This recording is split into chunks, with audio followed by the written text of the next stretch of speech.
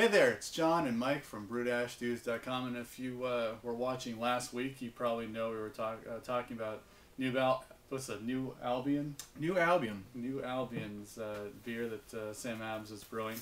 And we were just sitting around talking about it, musing about this smash brew. And Mike's actually going to brew a smash brew of his own. And really it's about experimenting and trying to figure out something about the brew process. And what is that you're trying to figure out? Well, one of the things that started to concern me, it's something I've never really tackled in my brewing, is starting to think about water chemistry. I think water chemistry is a topic that a lot of brewers fret over. They think about it, they wonder about it. John Palmer has a huge part of how to brew dedicated to it. Some parts of it are pretty clear and straightforward, but I think some parts of it are still confusing. I'm a biochemist, and I admit that a lot of water chemistry in some of those texts confuses me. There's a new big book coming out to go with the yeast and the hops books that are out right now. A water chemistry book written by John Palmer, and I think Colin Comiskey is the second author on that. So before this New Albion beer came out, I actually purchased a half a pound of Cascade pellet hops myself, because what I wanted to do is I wanted to brew two beers, potentially smash beers, but I kind of have a pale ale base recipe that I like to use, which has got some base malt and some Munich in it.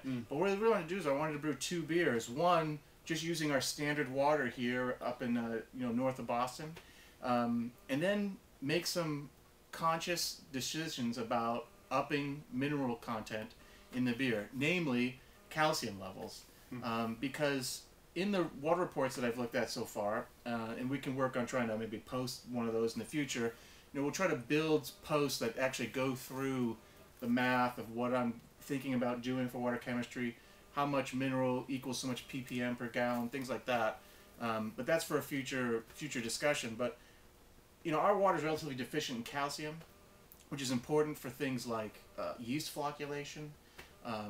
And sulfate levels are fairly low, which is important for kind of brightness in your hop character.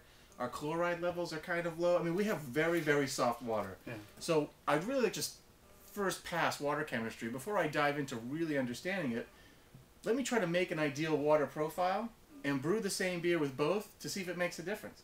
Because I've been brewing with this water for 15 years. Yeah. And I think the beers are pretty good, but it's all about, refining your process to try to make better beer, more enjoyable beer, just being a better brewer. At least that's why I'm in the game. And so water chemistry moving forward, I think that's the plan for upcoming brew sessions. It was our plan for this year anyway, absolutely. trying to get that going. It kind of came out of the Masters of Lagers series. Yes. And water chemistry becomes even more important. Well, there you go.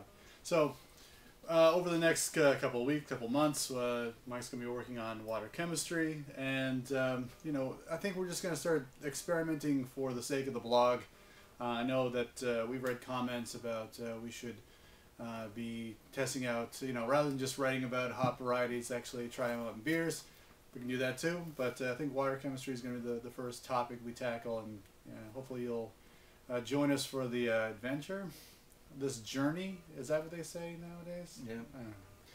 So that's our idea for the next coming period of time to research and learn more about water chemistry and home brewing. Until next time, this is John and that guy's Mike, and we'll be brewing on. Cheers.